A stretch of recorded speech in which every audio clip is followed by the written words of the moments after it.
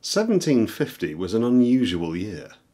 The whole country had been suffering from severe flooding due to a series of unnaturally fierce thunderstorms, and as if that wasn't enough, London had been rocked through the spring by a number of earthquakes. Rumours of doomsday had spread like wildfire through the capital, with religious preachers mainly to blame. They attributed the earthquakes to God's displeasure at the levels of sin rampant in the population. They warned that the end was nigh. For one man, they weren't far from the truth.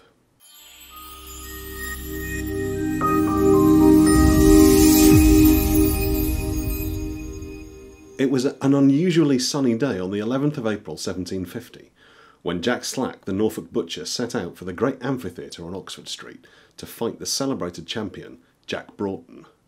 It had been 1 week exactly since the world had failed to end as advertised, and a lot of people were in a mood for a celebration.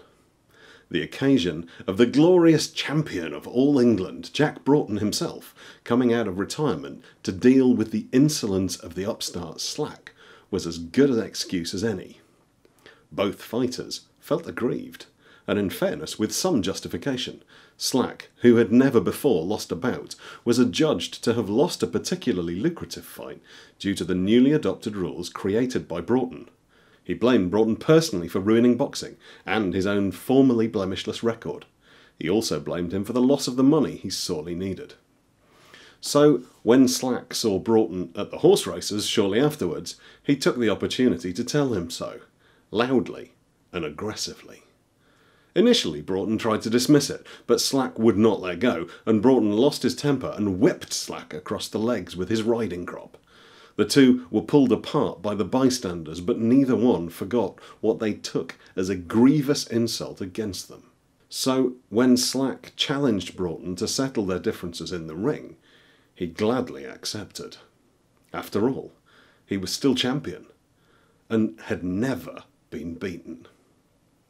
The doors opened at 9 a.m, and over 1,000 people crowded inside, paying half a crown each for the right to stand and watch the entertainment.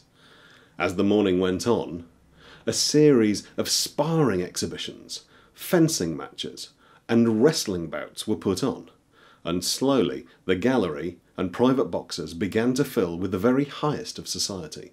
The Prince of Wales and his brother the Duke of Cumberland, Broughton's patron, were both present, as well as all the leading members of the fancy. At 1 o'clock precisely, Broughton ran up onto the stage to wild applause.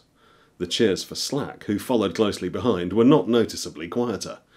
The lines were drawn, and George Taylor, the former champion, took his place as captain of the fight.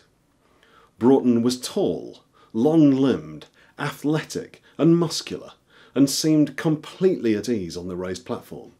Slack was some 4 inches shorter, but weighed in at almost exactly the same weight, and a heavy frown gave him a look of anger as he placed his toes on the line. Through his career, Slack had developed a reputation for aggression, and usually charged straight in to overwhelm his opponent. But this time, when Taylor gave the signal, he held his ground. Neither fighter moved as the moment dragged out. Broughton was the first to give in. He feinted high with a left lead, and then as fast as lightning slammed his famous peg to Slack's mark. The stocky man brushed it off, but the fight had begun. They exchanged a few blows to little effect. Then Slack snuck a left through the champion's defence and caught him on the cheek. He countered with a solid body shot, and having learned to respect the challenger, his superior science began to dominate the fight. He caught Slack again and again, and received little back in return. But the years of not fighting had stolen a lot of his power, and his blows had little effect. But quantity has a quality all of its own, and a good opening soon presented itself. Broughton threw a heavy right that caught the side of Slack's head, and he dropped like a stone. The crowd erupted into a frenzy, convinced the fight was over, but Slack was made of sterner stuff than anyone gave him credit for, and he knew he had 30 seconds to come up to scratch before the fight was called against him. The second round started much the same as the first. Cautious sparring, feeling each other out, and looking for openings before Slack threw his famous chopper blow, a rolling back fist strike given downwards onto the face.